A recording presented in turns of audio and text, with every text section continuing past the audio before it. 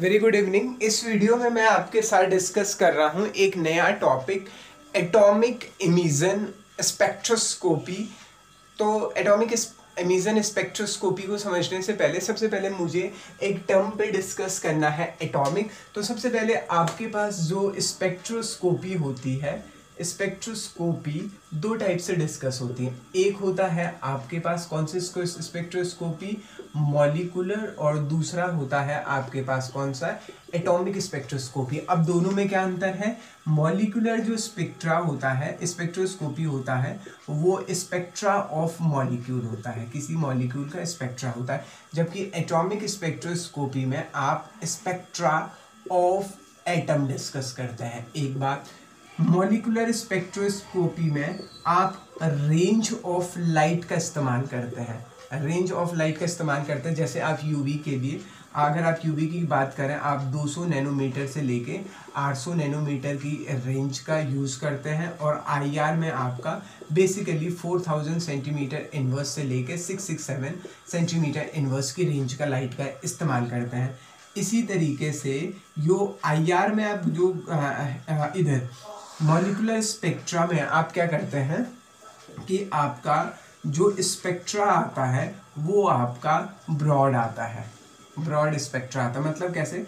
कुछ इस तरीके का स्पेक्ट्रा आता है, ये कुछ इस तरीके का स्पेक्ट्रा आता है, तो ये ब्रॉड स्पेक्ट्रा कहलाता है। जबकि आपका एटॉमिक स्पेक्ट्रोस्कोपी में आप स्पेसिफिक लाइट का इस्तेमाल करते हैं, स्पेसिफिक रेंज की लाइट का इस्तेमाल करते हैं। और जो स्पेक्ट्रा जो आपका आता है वो स्पेक्ट्रा आपका लाइन स्पेक्ट्रा होता है। क्या स्पेक्ट्रा होता है? लाइन स्पेक्ट्रा होता है। लाइन स्पेक्ट्रा का मतलब क्या है? ये एक लाइन आएगी, जबकि यहाँ पे ब्रॉड स्पेक्ट्रा आ रहा था, यहाँ पे लाइन स्पेक्ट्रा आ रहा था। तो ये बेसिकली स्पेक्ट्रोस्कोपी हम दो तरीके से पढ़ते हैं। अब एक और चीज़ यहाँ पे समझनी, आप एटॉमिक से समझ गए होंगे, आप एटम की बात हो रही है।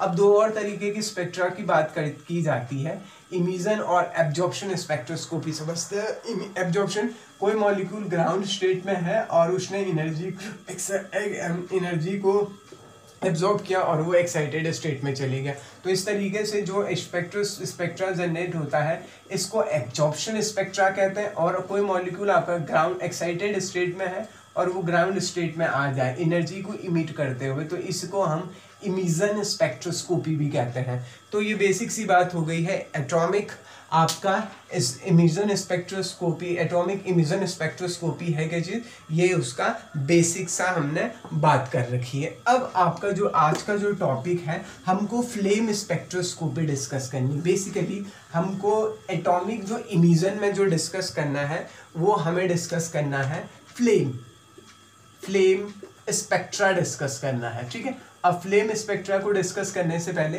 बेसिक सी बात एक कर लेते हैं कि फ्लेम का इस्तेमाल क्यों किया जाता है, फ्लेम स्पेक्ट्रोस्कोपी का इस्तेमाल क्यों किया जाता है।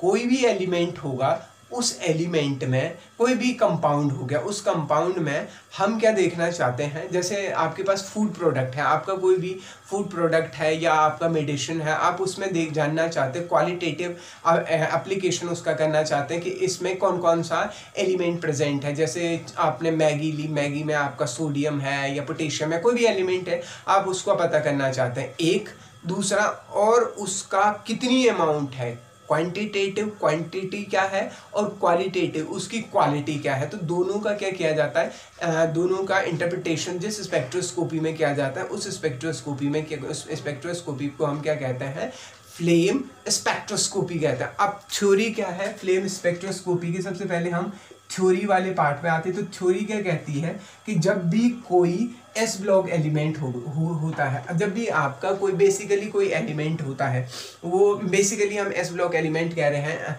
Alkali metal and alkali earth metal, जब उनको हायर टेम्परेचर पे हीट किया जाता है तो वो क्या हो जाते हैं, जब कोई भी आपका when any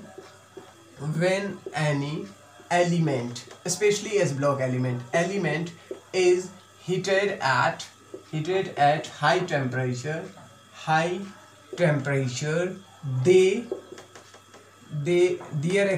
their electron get excited and they reach to excited state which is quite unstable, so they emit radiation of suitable frequency and reach to ground state.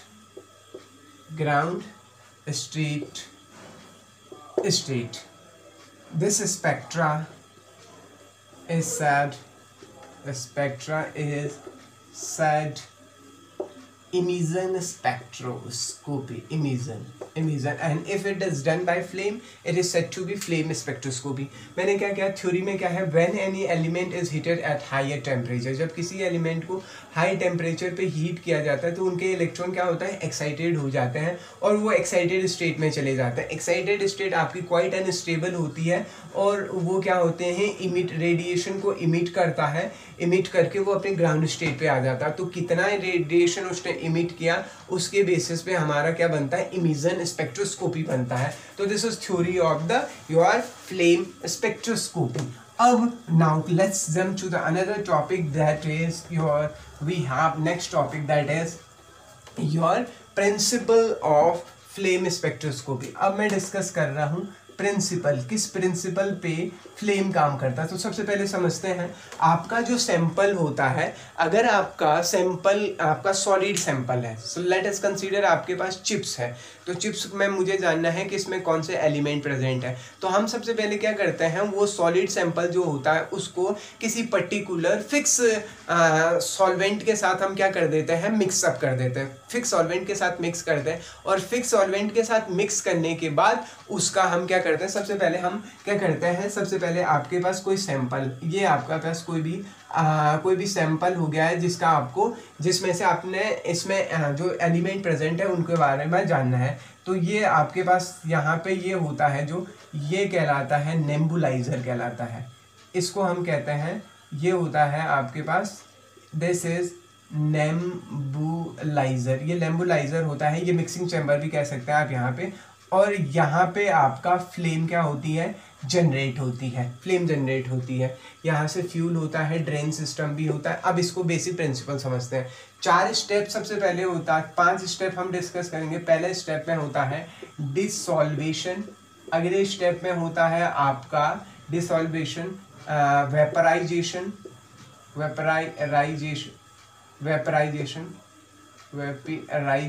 अगले स्टेप में होता है आपका एटोमेटाइजेशन, तीसरे स्टेप में एटोमेटाइजेशन, अगले स्टेप में होता है आपके पास क्या, आपका एक्साइटेशन, और अगले स्टेप में क्या होता है आपका, फाइनल स्टेप में होता है आपका इमिशन. ये पहला स्टेप है, ये आपका पहला स्टेप है, दूसरा स्टेप है, तीसरा स्पेक्टर, चौथा स्पेक्टर, और पांच स्टेप होता है. अब डिसॉल्वेशन क्या होता है, जब आप क्या करते हैं, सॉलिड जो सैंपल है आपको, जिसको आपने किसके साथ, सॉल्वेंट के साथ मिक्स किया है, उस सैंपल को आप हाई टेम्परेचर पे हीट करते हैं. उसके बाद क्या होता है, जो सॉल्वेंट के मॉलिक्यूल होते हैं वो इवोपोरेट हो जाते हैं. उसके बाद आपके पास सिर्फ सॉलिड रेजिड्यू बन जाता है. ये जो पूरी प्रोसेस है, ये जो पूरा स्टेप है, इसको डिसॉल्वेशन कहते हैं. डी मतलब निकलना, सॉल्वेशन मतलब सॉल्वेंट के मॉलिक्यूल का निकलना. This step is said to be डिसॉल्वेशन. अब जो सॉलिड रेजिड्यू है उतने हाई टेम्परेचर पे वो क्या हो जाता है, गैस में कन्वर्ट हो जाता है. तो इस स्टेप को हम वेपराइजेशन कहते हैं.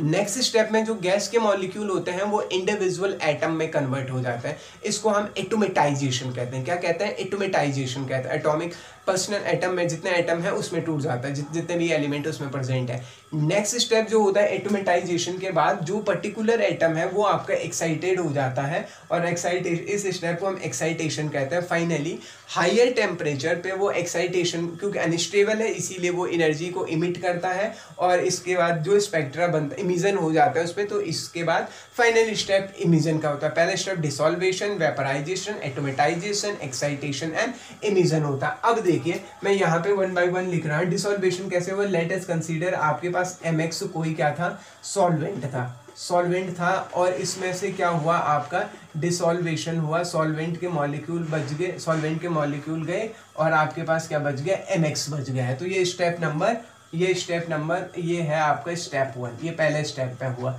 दूसरे स्टेप में क्या हुआ, वेपराइजेशन। mx जो सॉलिड, ये क्या है, सॉलिड रेजिड्यू है। mx जो सॉलिड आपके पास है उसने क्या किया, वो उसका वेपराइजेशन हुआ और वो आपका mx गैसेस फॉर्म में पहुंच गया। ये आपका स्टेप नंबर 2 है। अब अगले स्टेप में जो mx आपका गैस है वो किस में कन्वर्ट हो जाता है, उसका एटोमेटाइजेशन हो जाता है, एटोमेटाइजेशन, और वो m प्लस और x नेगेटिव m x में टूट जाता है। तो ये स्टेप जो होता है, ये स्टेप 3 है, ये एटोमेटाइजेशन है। नए फाइनल स्टेप में क्या होता है, m, ये जो आपका m है, ये जो एटम है आपके पास m, वो उसका एक्साइटेशन हो जाता है स्टेप नंबर 4 में, और वो कहाँ पहुँच जाता है, m स्टार में, एक्साइटेड स्टेट में। फाइनली m स्टार जो होता है वो क्या होता है, इमिशन शो करता है, पर्टिकुलर वेवलेंथ शो करता है, और वो कहाँ पहुँच जाता है, स्टेप नंबर 5 में। वो अपना इमिशन स्पेक्ट्र इमिशन करने के बाद वो m में पहुंच जाता है। तो इसी तरीके से हम क्या कर सकते हैं, सॉल्यूशन, ये सॉल्वेंट नहीं है, सॉल्यूशन है। सॉल्यूशन से आप इंडिविजुअल जो एटम है उस इंडिविजुअल